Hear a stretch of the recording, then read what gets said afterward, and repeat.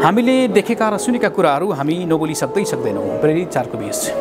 दर्शकवृन्द जय मसीह, हार्दिक स्वागत गर्न चाहन्छु। यतिखेर बेलायतको ब्राडफोर्ड स्थित चर्च अफ इङ्ग्ल्यान्ड अन्तर्गत सेन्ट जोन्स चर्चमा म यतिखेर छु र यहाँ नेपाली सेवा पनि हुने गर्छ।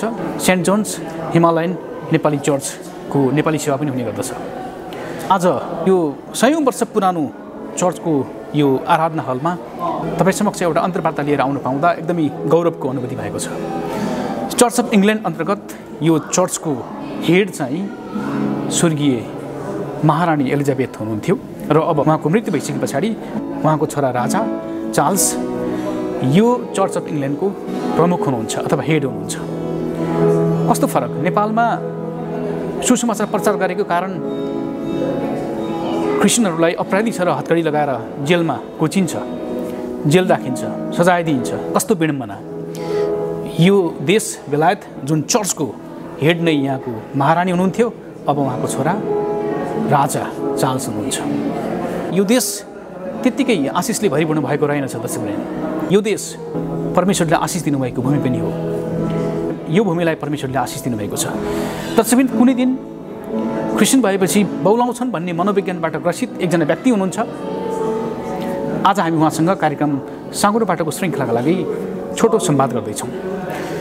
उहाँ जब नेपालको झापास्थित खुदनाबारी क्याम्पमा हुनुहुन्थ्यो, जब उहाँले यीशु ख्रीष्टको बारेमा सुन्नुभयो, क्रिस्चियन भएपछि त बौलाउँछन्, एउटा गलत मानसिकताबाट उहाँ ग्रसित हुनुभयो र नेपालमै खुदनाबारी हुँदाखेरि उहाँले प्रभु यीशु ख्रीष्टलाई आफ्नो जीवनमा व्यक्तिगत मुक्तिदाताको रूपमा ग्रहण गर्न पुग्नुभयो अनि आफ्नो आस्था र विश्वासलाई अझै बलियो बनाउनको निम्ति नेपालदेखि तेस्रो मुलुक पुनर्स्थापना हुने क्रममा उहाँ बेलायतमा आउनुभयो, ब्राडफोर्डमा, र यहाँ उहाँले सन् 2012मा यीशु ख्रीष्टलाई आफ्नो जीवनमा व्यक्तिगत मुक्तिदाताको रूपमा ग्रहण गर्न पुग्नुभयो।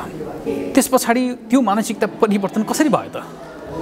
बाँकी कुरा उहाँकै मुखार बेन्डबाट सुन्नेछौँ। हामीसँग हुनुहुन्छ बेलायतको ब्राडफोर्डमा रहेर यहाँ स्थित हेली पेरिस नेपाली चर्चमा उहाँ एल्डरको रूपमा सेवा गर्दै हुनुहुन्छ। उहाँको नाम हो डम्बर आमोस मगर। उहाँसँग हामी संवाद गर्दैछौँ। सबैलाई जय मसीह। मेरो चाहिँ नाम डम्बर मगर।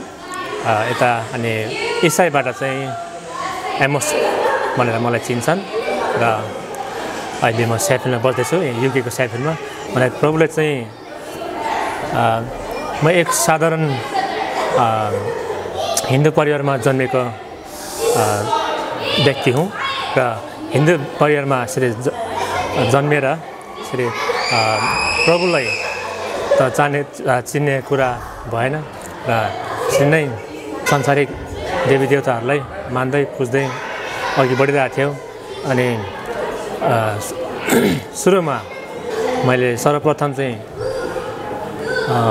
धारावाहिक भिडियोहरू हेर्दाखेरि यसरी सिरियल टिभीमा आउँथ्यो अनि टिभीमा चाहिँ धारावाहिक हेर्दाखेरि अनि एकदमै त्यो कृष्णको चरित्र अनि यो महाभारतहरू हेर्दाखेरि मलाई एकदमै मलाई कृष्णलाई पछ्याउनु मन लागेको थियो। अनि कृष्णलाई पछ्याउँदा त्यसरी नै कृष्ण भगवानलाई मैले पुजिरहेको थियो र पछि फेरि एउटा मन नै त हो। अनि फेरि मैले रामलाई पछि अनि रामलाई पनि एकदमै एउटा असल व्यक्तित्व भनेर संसारमा चिनिन्छ। अनि यसरी नै महान काम रामले गर्नुभयो। तर अनि पछि फेरि अनि हामी मगर फ्यामिलीमा जन्मेको भएको गर्दाखेरि अनि हाम्रो मगर समाजले अनि एउटा यो बुद्धत्वलाई पछ्याउनुपर्छ। हामीलाई बुद्ध चाहिँ हाम्रो गुरुङ राई लिम्बूको चाहिँ महान भगवान हो र हामी बुद्ध भगवानले पछ्याउनुपर्छ भनेर बुद्ध भगवानले पछ्याइरहेको थियो। र बुद्धलाई यसरी नै ढोग्नुपर्छ, 108 खेप मन्दिरमा गएर ढोग्नुपर्छ र त्यसरी नै मन्दिरमा जान्थ्यो आउँथ्यो गुम्बामा। अनि गुम्बामा यसरी नै साथीभाइहरूसँग गएर कोही बेला हाँसी मजा गरेर पनि ढोगिन्थ्यो, कोही बेला साँच्चै नै स्वच्छ हृदयले ढोगिन्थ्यो र ढोग्ने गर्थ्यो।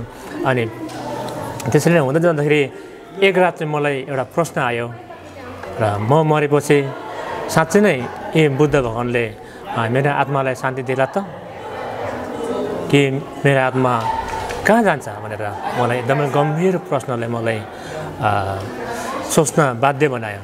र सोच्दाखेरि अनि मैले सत्य बाटो मलाई खोजिरहेको थियो।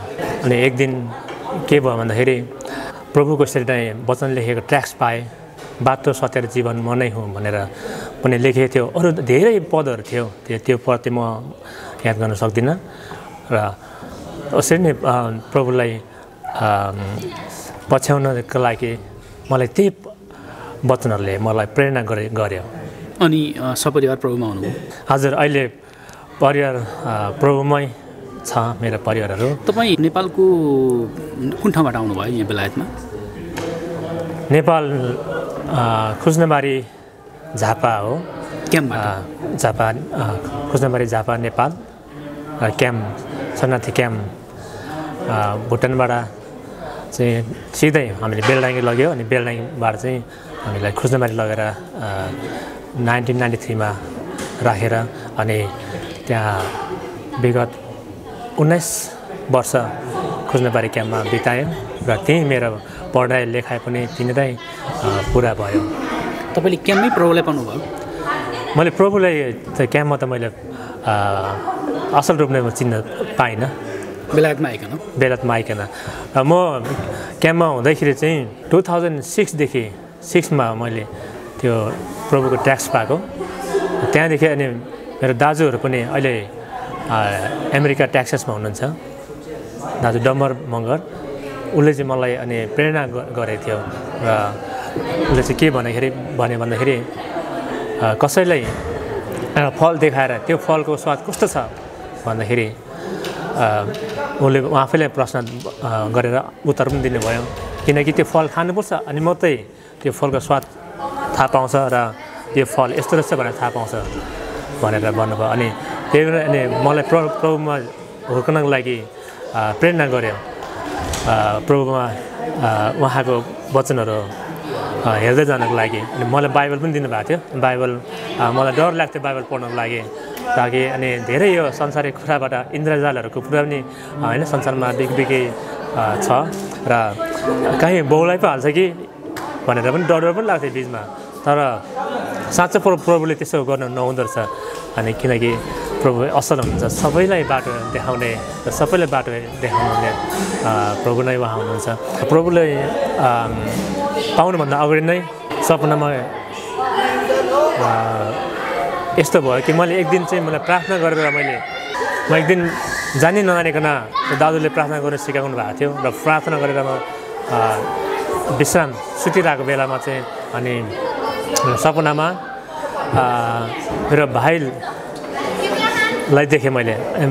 अनि भाइले चाहिँ प्रभुलाई विरोध गरेको थियो र ऊ चाहिँ सपनामा एकदमै विरोध गरेको हुनाले गर्दाखेरि ऊ थरर कामेर एकदमै डङ्गै भुइँमा ढलेको देखेँ मैले। अनि मैले चाहिँ अनि जाने नजानिकन मैले अनि प्रार्थना गरेर ऊ सपनामै त्यो चङ्गाइ भएको देख्यो। अनि त्यहाँबाट म झसङ्गै बिउनु जाँदाखेरि चाहिँ मलाई अचम्म लाग्यो, ए प्रार्थना चाहिँ निको हुँदो रहेछ अनि प्रार्थना चाहिँ नि शक्ति रहेछ भनेर मैले थाहा पाएँ। र जब मैले निन्द्राबाट बिउजेपछि अनि फेरि मैले प्रभुलाई मैले नजानिकन बिहान पुकारेँ।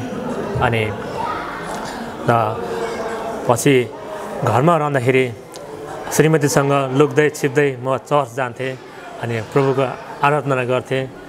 अनि सायद प्रभुको बोलावट नै थियो होला र प्रभुले चाहिँ बाटो देखाउनको लागि बोलाउँदै हुनुहुँदो थियो रहेछ र उहाँले मलाई अहिले उहाँको सेवकाईमा बोलाउनु भएको छ।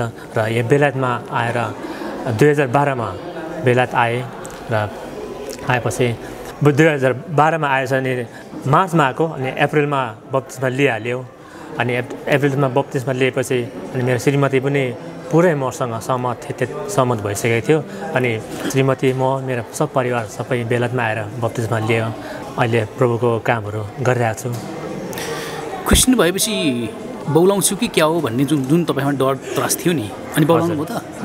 बोलाउनु त म बौलाइन, तर डर चाहिँ लागेको थियो। बाइबल पढ्दाखेरि अगाडि त्यो नयाँ नियम मत्तीको रहेछ, मत्ती पढ्दै जाँदाखेरि त्यो वंशहरू रहेछ। तर यो के हो छोराहरू उसको बाउहरू भनेको उनीहरू त्यो पाठहरू पढ्दै गर्दाखेरि मलाई किन बाउ र छोराछोरीको सन्तानको राखेको भनेर त्यो लाग्थ्यो। अनि पछि अलिक भित्र जाँदाखेरि पढ्दै जाँदाखेरि त्यहाँ अरू यसो ख्रिस्टले भनेको वचनहरू थियो आउँथ्यो जब त्यो वचन पढ्दाखेरि मलाई डर लाग्थ्यो त्यतिखेर चाहिँ बौलाइहाल्छ कि जस्तो लाग्थ्यो मलाई के कारणले तपाईँलाई त्यो बनाउँछु कि भन्ने त्यो मनोविज्ञानले सताएको रहेछ सुरुमा एउटा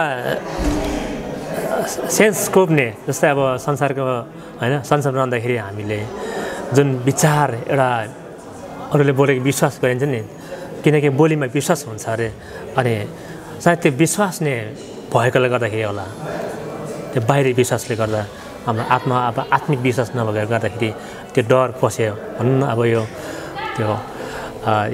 फ्राइटन्स हृदयमा पसेपछि अब त्यो डर भएको होला भनेपछि वास्तविकता फरक रहेछ पछि यसुमा विश्वास गरिसकेपछि थाहा गर्नुभयो हजुर बौलाउने रहेछ कि यसुलाई विश्वास गर्दाखेरि जीवन पाउने रहेछ आशा पाउने रहेछ उद्धार मुक्ति पाउने रहेछ भन्ने कुरा पछि थाहा गर्नुभयो तपाईँले हजुर पछि आएर चाहिँ अनि साँच्चै प्रभुलाई चिन्ने मौका पाएँ र उहाँले त आशिष पो दिनुहुँदो रहेछ उहाँले आशिष दिएपछि एउटा छुट्टै लाइफ भिन्नै प्रकारको सोच भिन्नै प्रकारको रहनसहन बोली व्यवहार पनि चेन्ज हुने कुराहरू मैले आफ्नो व्यक्तिगत जीवनमा मैले फिल गरेँ क्रिस्चियन जीवनभन्दा पहिला र क्रिस्चियन भइसके पछाडिको जीवनमा के फरक पाउनुभयो तपाईँले क्रिस्चियन जीवनभन्दा अगाडि चाहिँ अब एउटा भन्ने गर्छ नि खाइसार के लाएसार मरेपछि लम्पासार भन्ने एउटा भनाइ त्यो भनाइ चाहिँ मेरो जीवनमा पनि लागु भइसकेको थियो अनि मरेपछि के भने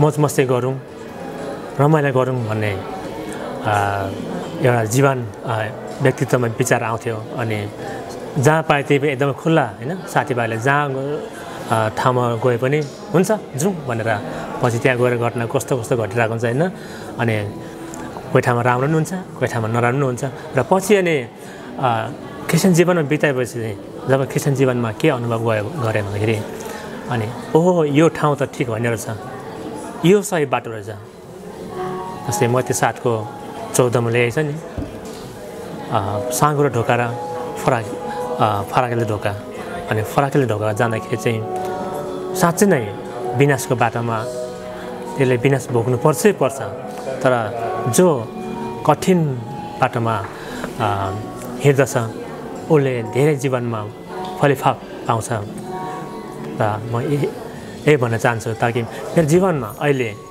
त्यो फराकिलो बाटोभन्दा साँगुरो बाटोमा हिँडेको कारण अहिले छुट्टै अनुभव गरेको छु कि घरमा जहिले म आशिषको अनुभव गर्छु कसै घरमा जाँदा पनि अनि म आशिषको अनुभव म बटुल्छु र तर त्योभन्दा पहिला चाहिँ आशिष भन्ने कुरा चाहिँ यस्तो अनुभव थिएन हुन्छ धन्यवाद समय र संवादको लागि अन्तमा केही भन्न चाहनुहुन्छ भन्न छुटेको कुरा केही छ अन्तमा त सम्पूर्ण यो भिडियो हेरिरहनु भएको पास्टर बुवा माता पिता भाइ बहिनी र सम्पूर्ण नयाँ जेनेरेसनका युथ जवान भाइ बहिनीहरूलाई म यही भन्न चाहन्छु र प्रभुले तपाईँलाई कुन रूपले बोलाउनु भएको छ र तपाईँको बलवट के हो त्यो चिन्नुहोस् अहिले पनि वचन सेयरिङ भइरहेको थियो र प्रभुको बलवटलाई चिन्नुहोस् उहाँको आवाजलाई सुन्नुहोस् भनेर उहाँको आशिषलाई अनुभव गर्नु लागि उहाँको बलवटमा आफूलाई आदरपूर्ण भएर हिँड्नु नै आशिषमय जीवन हो र जति हजुरहरू अहिसा हुनुहुन्छ यो भिडियो हेर्दै हुनुहुन्छ भने एकचोटि तपाईँले चाखेर हेर्नुहोस् ताकि प्रभुले भन्नुहुन्छ चाखिएर प्रभु भलो छ भनेर चाखिएर भनेर कोरसले एउटा भजनले क्रिस्चियन भजनमा देखिएको छ र हजुरले पनि यो बाइबल पढ्दैमा कसैले दिएको ट्र्याक्स पढ्दैमा हजुरको केही फरक हजुरको जीवनमा केही फरक पर्दैन हजुरले पढ्नुहोस् र नयाँ जीवन लिनुहोस् ताकि प्रभु यीशुले हजुरहरूलाई नयाँ जीवन दिन चाहनुहुन्छ उहाँले हजुरहरूलाई आफ्नो स्वर्गीय स्थानमा बोलाउनको लागि हात फैलाइरहनु भएको छ जुनै बेला पनि तपाईँहरूले प्रभु यीशुलाई ग्रहण गर्न सक्नुहुन्छ उहाँको हात समाउन सक्नुहुन्छ हस् जय मसीह दर्शकवृन्द कार्यक्रम साँगुरो बाटोको आजको श्रृङ्खलाका लागि बेलायतको ब्राडफोर्डमा भएको यो बेलायतकै 100 वर्ष पुरानो चर्चको यो सभा हलमा आराधना हलमा हामीले एउटा अन्तर्वार्ता रेकर्ड गरायौँ।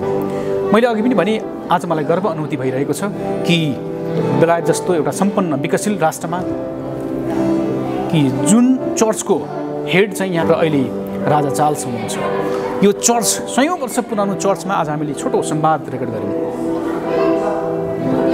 कस्तो विडम्बना, नेपालमा सुसमाचार सुनाए बापत, यीशुको बारेमा प्रचार गरे बापत 5 वर्ष जेल र 50,000 जरिवाना हुने कानुन छ। कानुन त नेपालमा सुसमाचार प्रचार गर्न वर्जित छ, बन्देज छ। तर यो देश परमेश्वरले आशिष दिनुभएको यो भूमिमा यो चर्चको हेड चाहिँ यहाँको महारानी एलिजाबेथ हुनुहुन्थ्यो र अहिले उहाँको मृत्यु भइसके पछाडि यो चर्चको हेड यहाँको राजा चार्ल्स हुनुहुन्छ। कति गर्वको कुरा। फलस्वरूप परमेश्वरले सम्भवतः यो देशमा यति धेरै आशिष ल्याउनु भएको छ। यो देश, यो भूमिमा जे पनि फल्छ, जे पनि फुल्छ, यति आशिषित भूमिमा हामी यतिखेर यो कार्यक्रम रेकर्ड गराउँदैछौँ कि यो चर्च अफ इङ्ल्यान्ड अन्तर्गत सेन्ट जोन्स एङ्ग्लिकन चर्च हो। यो चर्चमा आज हामीले एल्डर डम्बर आमोस मगरज्यूसँग संवाद गऱ्यौँ। आजको यो संवाद तपाईँलाई कस्तो लाग्यो? बेलायतको ब्राडफोर्ड स्थित चर्च अफ इङ्ल्यान्ड अन्तर्गत सेन्ट जोन्स चर्चको यो आराधना हलबाट कुमार सिंह बिस्ट बिदा हुन्छु। हवस् त, जय मसी, नमस्ते।